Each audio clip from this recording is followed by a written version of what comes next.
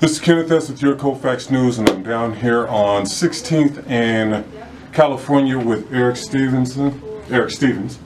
Excuse me, I apologize. Stevenson. Okay, I got that right.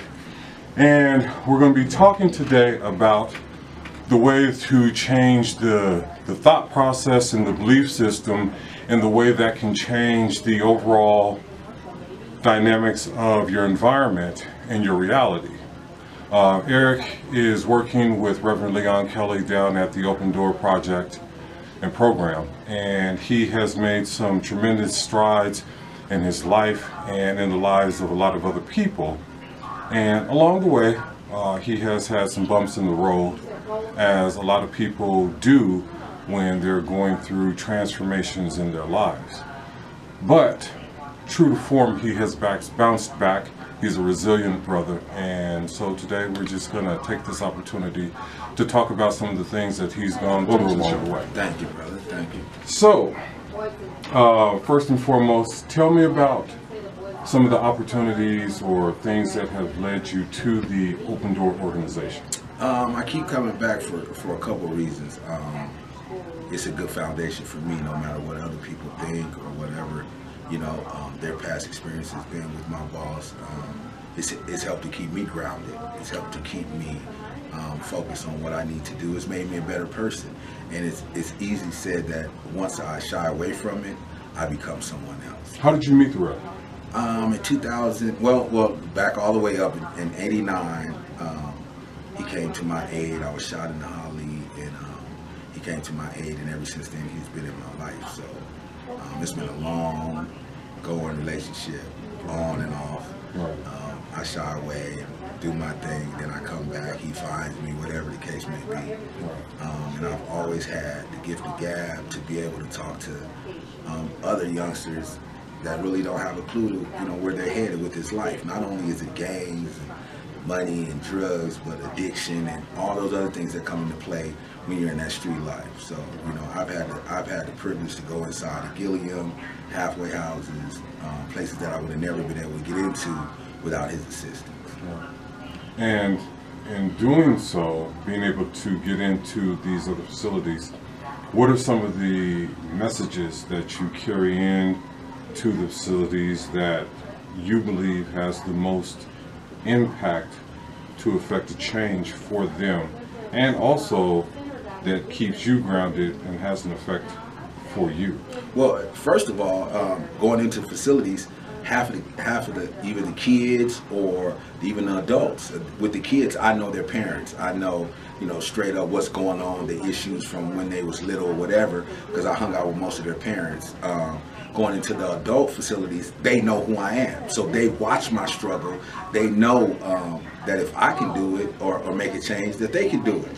You know what I'm saying? And I'm talking about, they've seen me grimy. They've seen me bounce back where, I'm giving back to them, helping with jobs, whatever. So there's no secret. Even about my addiction, there was no secret about, I just put it all on the line. This is what it is. This is what it can be if you go back to it. So for the most part, just keeping it real, man. Just keeping it real, letting them know that, hey, we're all human and there's going to be mistakes. But it's what you do with those mistakes. It's what you learn from those mistakes. And in a sense, stay strong with it. You know what I'm saying? I've had a million things seem like go wrong with health and issues, street life or whatever. And I had to live each one of those chapters in my life. I've lost people, friends that I was with for years. I've lost relationships where women just couldn't do it. You know what I'm saying? And so, I've at the end of the year, at the end of last year, I had to take a look at, who am I? Who am I to me?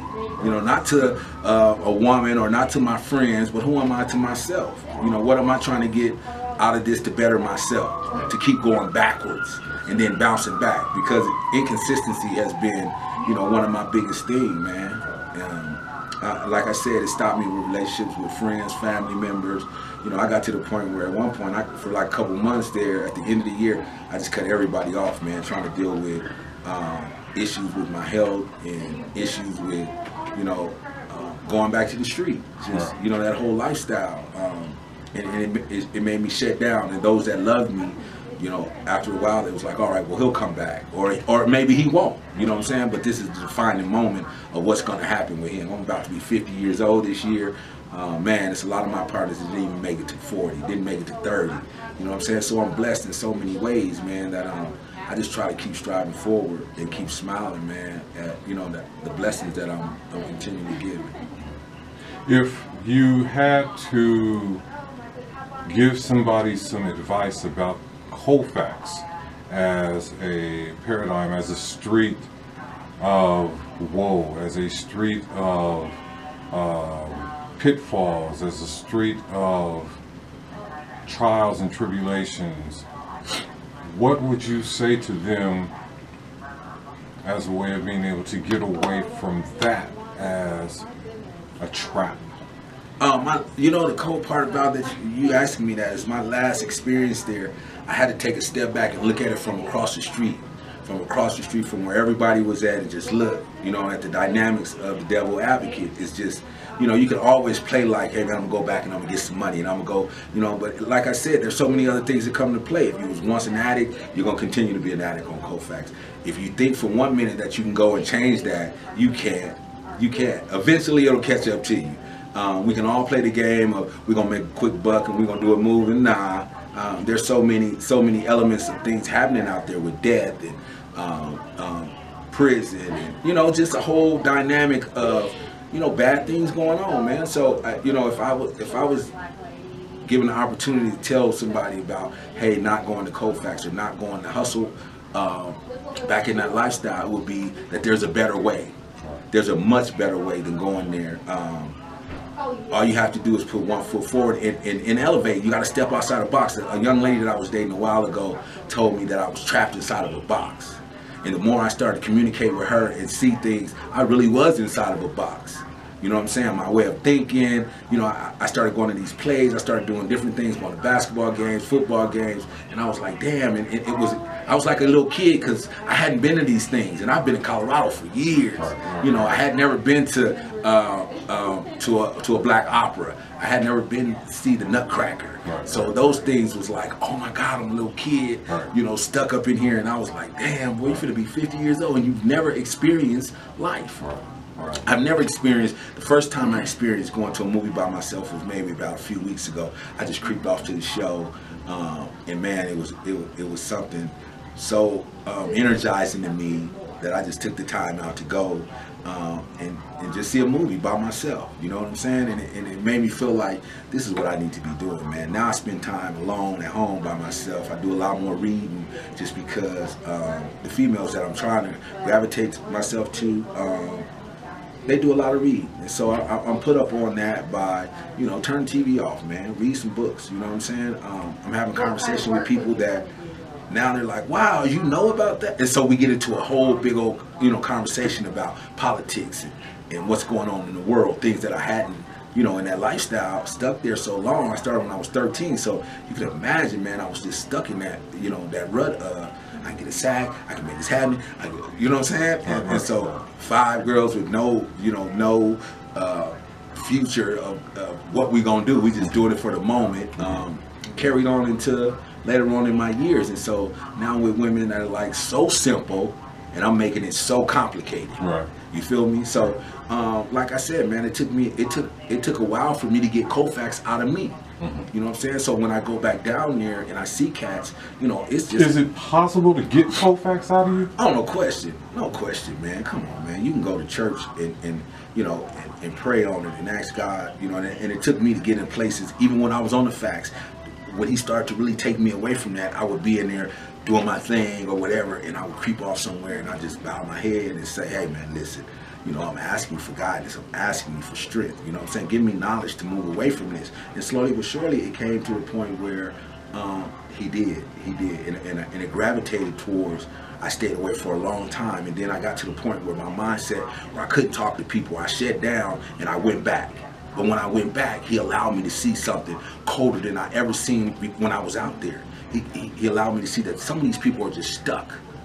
See, it ain't like they're trying to move around. They want to be here. You know what I'm saying? And so this is what's going to happen if you continue to think that this is an outlet. You know what I'm saying? You're going to stay stuck, stagnated down here too, and let life pass you by. You know what I'm saying? I watched friends down there die of pneumonia, up in cars and shot on the block. And, you know, I was just with this cat. Now he goes across the street. Now he's dead. You know what I'm saying? Oh man, I've seen some things happen. Even I had an incident down there with some younger gang members that caught me off guard. You know what I'm saying? That could have took my life. You know, but it opened my eyes to, hey man, this is no joke. You know what I'm saying? These people out here surviving, and it's the young generation. So it's time for me to get out the way. Not only is it time for me to get out the way, but it's time for me to try to help them get back to some realness. You know what I'm saying? And so.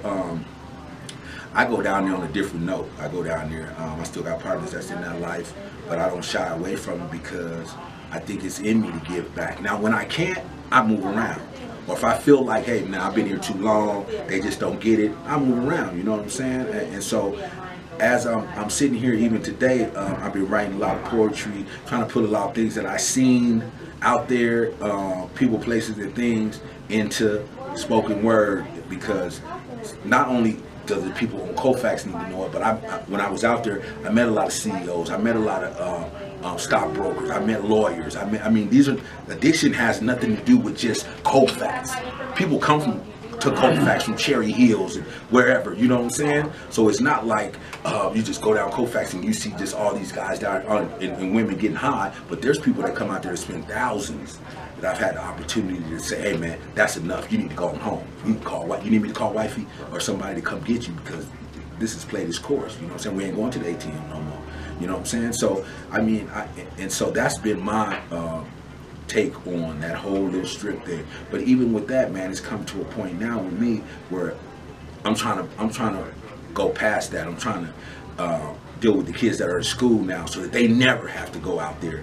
You know, even the kids in the juvenile places, where they never have to go back to that life. Because some of those kids, man, are straight A students, got a bad break, mama not there, daddy on dope, same kind of dynamics, you know what I'm saying? So I'm just trying to most definitely now, this year, is trying to put forth some effort to make things happen for even guys out of prison that say they can't find jobs. I'm trying to make that happen.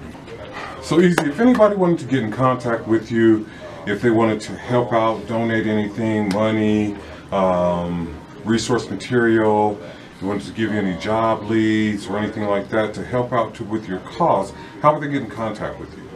You can reach me at ericstevenson.chinup.gmail.com, or you can call me at 303-893-4264, or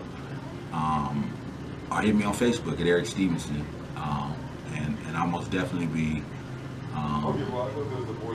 happy to hear from you. Okay. 3 questions. One, where is the best place to eat on Colfax? Nash's Chicken House on Quebec and Colfax. Okay, good one. You're the second person to say that. Nash's Chicken House, remember that. 2, what was the best learning experience that you've had the opportunity to go through on Colfax? I helped an ex-football player get back home to his family, get himself grounded again, and he thanked me in a hell of a way. Amen. Most tragic experience that you've gone through? About 2 months ago, I was sitting outside shooting dice, hanging out with one of my little partners. We just got through eating. He walked across the street to his room and was killed, shot 5 times in the back. And that was crazy. I heard the shots, seen the guys run from his room, watched this girl, go through the experience of losing him. Sorry, you guys, the audience of Colfax, Reverend Kelly has made a cameo appearance. And so, if he would like to come on board, come on around, Rev, and say hello to the audience of your Colfax News. He is... All right. This is Reverend Leon Kelly, you guys, and we are again down at the Open Door facility. This is Reverend Leon Kelly. How you doing? Live and in person. Live and in person. Yeah, Reverend Kelly, we'd like to welcome you to the show. What do you have forecast for 2016? Well, our big thing has been trying to close out 2015. We know that 2015 has been a very aggressive year. or matter of fact, it marks our going into 2016 our 32nd year of dealing with the concern that we have here in our city, pertaining to the youth who are choosing to make certain choices. Last 8 months of 2015 was very aggressive. At the end of the year, unfortunately, we had on what I call my death list, 61 on a death list who were not blessed to be able to see another year. But yet, that's a terrible number, but on the other side of it, there's been a lot of positive things that have happened that we've been involved with to try to diffuse situations. Our Christmas party we had well over 700 kids that attended that and families. There's been a lot of, again, positive things that have happened due to people who have supported us in our efforts. The things that have been done behind the scenes, the things that allows us to be able to put some things in balance. 61 is certainly a terrible number, but if the involvements that have been put forth hadn't been put in place, the numbers could have been much, much worse. Absolutely. So we're looking for a prosperous year going into 2016, trying to heal from those mishaps in 15 and use it as a springboard to go into another year. As I often say, that we may not know what 2016 holds. Absolutely. But for me, it is comforting to know who holds 2016. Amen. So we're looking forward to going forth, and as we look at we're dealing with consistency. And those of you, if you see this young man here, I knew him. I've been like his surrogate dad for so many years, and seeing him grow up. And some kids are just hard-headed. Some kids are like that prodigal son. They go out there and I sit back and I have to sometimes send my hounds out there to try to bring them on back in. But yeah, as they go and feel like they got to do what they got to do, they always know they got a place to lay their head and come back home. So. If people wanted to find out about upcoming events with your organization, where could they find out information? If they wanted to do anything to contribute to your cause, where do they go to find out? They could go into our website, as the info at opendooryouth.com, or either just go to punch in www.therev.org, therev.org, and then they're directed to our website, and then they could go from there. But it's info at opendooryouth.org. Okay. All right. Sounds good. God bless you. God bless you too, brother. Thank you. Okay, so again, there's a young lady by the name of Bonita J, who does some spoken word, and she has put out a what is known as Bonita Shout Out. And Bonita, Eric happens to be a spoken word guru, so he is going to facilitate this challenge for you right now. Eric, would you like to? Miss Bonita, I came up with something just for you. I am so glad you escaped the game. I've watched you go through your ups and downs and watched you claim your pain. I've watched you walk away from days on end of being out there in the street. And the only thing I can understand about you is that you kept moving your feet. So now you're gone. I hope that you learn from the valuable lessons that you lived. And I hope that you understand that if I need you, I got you. And if you got me, I need you too. So let's pray and stay out of the street. Amen. Amen. Bonita, I hope you are ready and have something prepared to rebuttal this piece of spoken word. Don't be scared. Above and beyond that, true to form with the spoken word should be accompanied by some form of community information, some form of upliftment, and Eric has definitely brought that to the table today. Not only do I challenge Bonita, but anybody listening, please offer a piece of spoken word, offer a piece of community information, offer some form of experience, strength, and hope here on your Colfax News, and I appreciate you for tuning in today. Thank you, and have a blessed 2016. Chin up, as he said. Chin up.